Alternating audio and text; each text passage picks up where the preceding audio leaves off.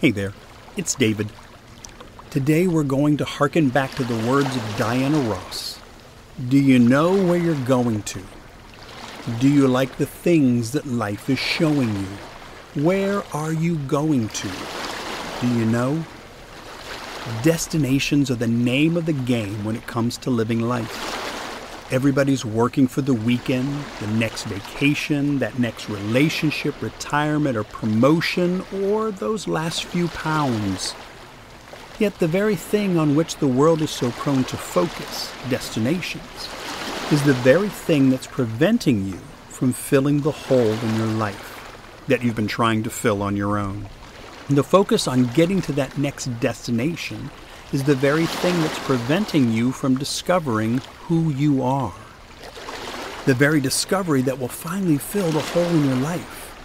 You know that there's something more to life, but the world has taught you to pursue bigger, better, faster, and stronger destinations in order to find this elusive more. You've become so focused on destinations that you're missing the journey. And it's in the journey where the magic is found. It's in the journey that meaning and purpose are found. It's in the journey that the elusive more of life is found. So, are you willing to go on a journey with me today? I sure hope so. Let's go island hopping.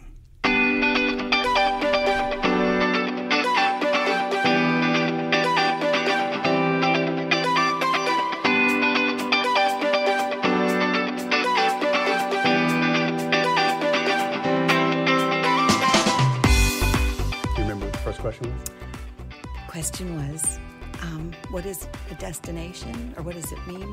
And so for me, a destination is a place or purpose that I strive to reach or achieve. In terms of a place to visit, long ago, my sister-in-law was ill and dying, and I wanted to do something to give her hope to be a part of the future with me and with her children. And so we had a destination in mind for graduation for my niece. And that destination was achieved when she graduated from college to go to Disneyland. And my sister-in-law was there every way and every step of that day. That was both a place and a spiritual destination. Destination is defined by dictionary.com as the place to which a person or thing travels or is sent. This island starts with the realization that destinations are a part of life. Everyone lives under the watchful eye of some kind of destination. The flip side of this realization, and with which you will constantly struggle on this journey, is that your life isn't about destinations. For any destination is simply a specific point in time and space, a goal that you desire to achieve, or a place that you've been sent. Graduation is a destination. Retirement is a destination. Getting married is a destination. Having a baby is a destination. Now, there's nothing wrong with destinations. Without destinations, you would simply stay in one place for your entire life. Destinations are essential to your life. They define what you have done, and they will influence what you will do. Destinations help you to keep on track. A life without destinations is like a GPS without a destination. Aimless. Give me a definition of destination. A place where you were meant to go thoughtfully. What has been a destination that you've had in your life? Finding myself. The problem with destinations is this. When you start to define your being, who you are, your identity, by a destination identity sounds something like this. I'm an accountant. I'm a student. I'm a parent. I'm rich, or even I'm poor. A destination identity means that you define yourself by some destination. This island will help you to realize that who you are, your being, isn't about a destination. You're so much more than simply a place to which a person or thing travels or is sent. For who you are isn't about anything that you do or anywhere that you go. It's about your identity, your very being. Taken to the extreme at its very worst, a destination identity can and will become a label. I'm an alcoholic. I'm straight. I'm divorced. All of which might be true, but none of which will ever come close to describing the divinely complex intricacy that is you. The thing about any destination is this.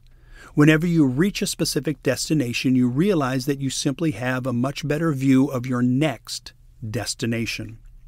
You then start the whole destination process all over again, just to reach your next destination and gain a better view of your next destination, and on and on and on and on. Conversely, when you focus on your being, your life becomes a journey of discovery and transformation. No longer is your focus on destinations. Your focus is on the journey. Graduation is a destination. Who you become while going through school is your journey to be. Retirement is a destination. Who you become while you're working is your journey to be. Getting married is a destination. Who you become as a husband or a wife is your journey to be. Having a baby is a destination. Who you become as a parent is your journey to be. Similarly, being an alcoholic is a destination, but it isn't who you are. Being straight is a destination, but it isn't who you are.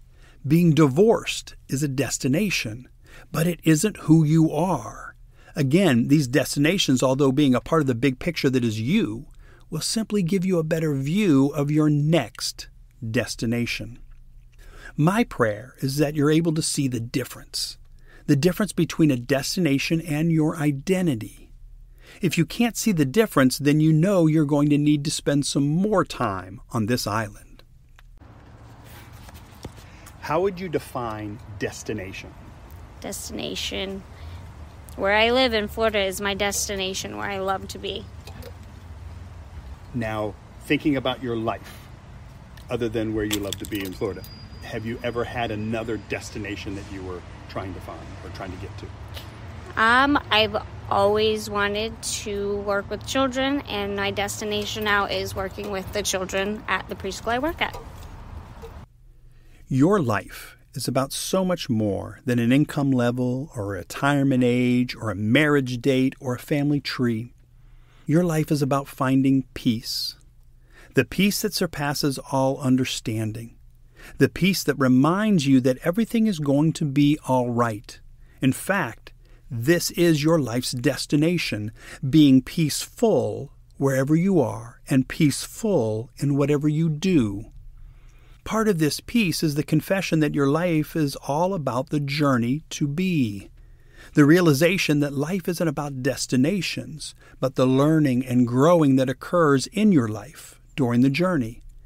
Thus, in order to remain inclusive and sensitive to all people, for all of you who are dead set on focusing on destinations, focus on this. The journey is your destination. Can you define for me destination? Destination, that's a place that you plan to go. And when you get there, that's your destination. Have you ever had a time in your life when you had a destination, and what was it? Yes. My destination was to build my own house and have a big glass window in the basement. You could see through the pool and everything. But I never made that destination. Understanding that all destinations are merely one more step in the larger journey to be that is your life, it just makes sense to focus on the journey as opposed to being consumed by destinations. Destinations are finite. Your journey is infinite. Destinations are literally here today and gone tomorrow.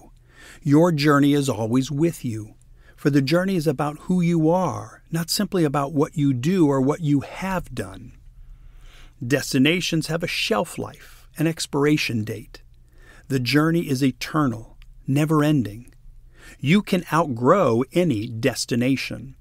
You'll never outgrow your journey. For as you grow and learn, your journey continues. Until you breathe your final breath, you're on a journey, your very own journey to be. And this journey is all about who you are as opposed to what you do. On this island, you confess that what you need isn't something that you can achieve by your own power. You can't earn peace. You can't win peace. You can't even will yourself into peace. For peace has nothing to do with anything that you do. Peace is about who you are.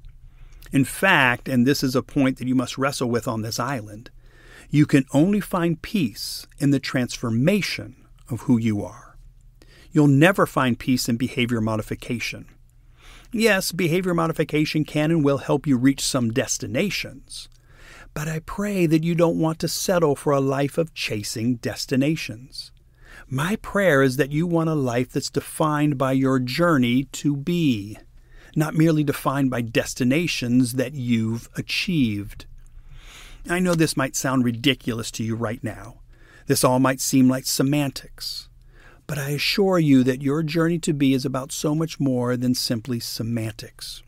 Your journey to be is about you, the real you, the learning and growing you, the you that you are, not just the you defined by what you do. One of the blessings, and I know this is going to sound weird, but I'm going to say it anyway, one of the blessings of ministry is in being involved in the death and grieving process. Few people outside of immediate loved ones are invited into the extremely personal and intimate grieving process like a pastor. It's been my honor to be at the bedside with families and to lead celebrations of life. Although each and every occasion and celebration has had a personal flavor, I can honestly say that every single time there's been one thing that's exactly the same. In every death situation, those left behind always find their way to telling stories about the life of the deceased.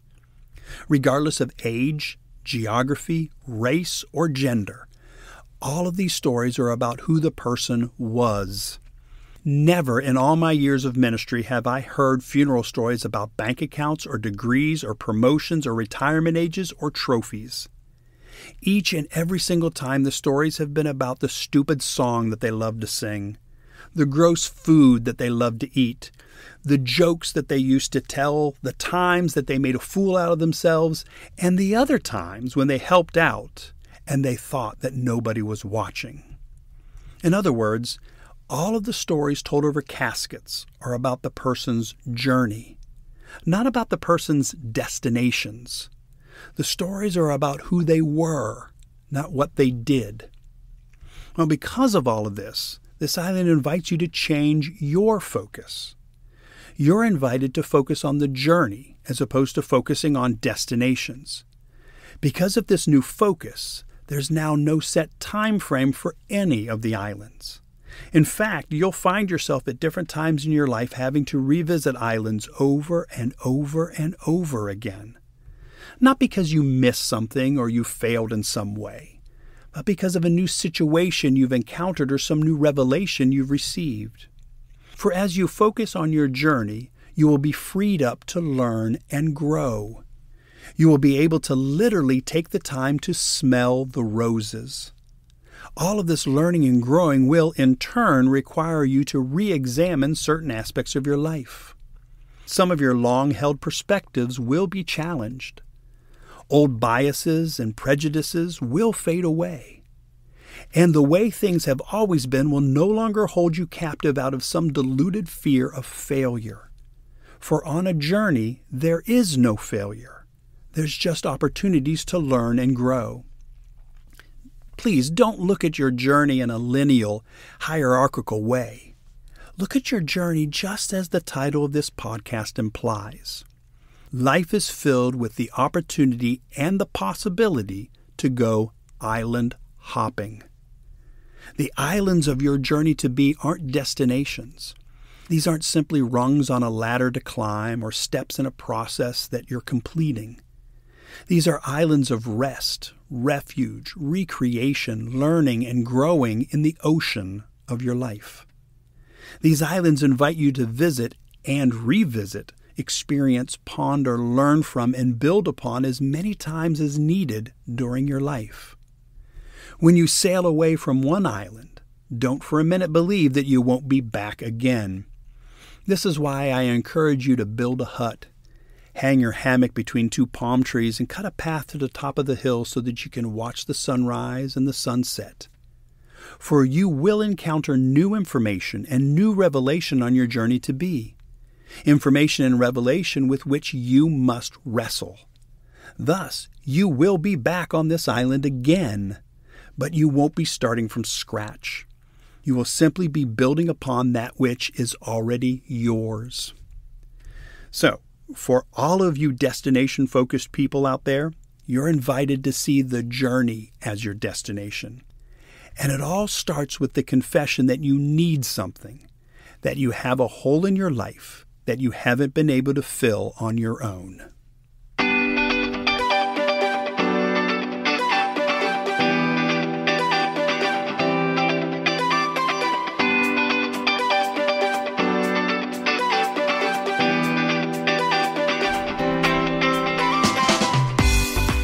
Are you ready to replace your long-held focus on destinations with a focus on your journey? Can you make your journey to be your new destination? Well, here's to smelling the roses as you journey toward your next destination. You might not always know where you're going to, but I pray that you love the things in life that God is showing you. So, until next time, when we will focus on the importance of clarity, may you experience all the magic that is your journey to be. Hey there, it's Jack. Island Hopping is a production of Journey to Be Ministries and is sponsored by Beneva Christian Church. You can find Beneva Christian Church on YouTube, Facebook, and Instagram, as well as their website, benevachristian.com.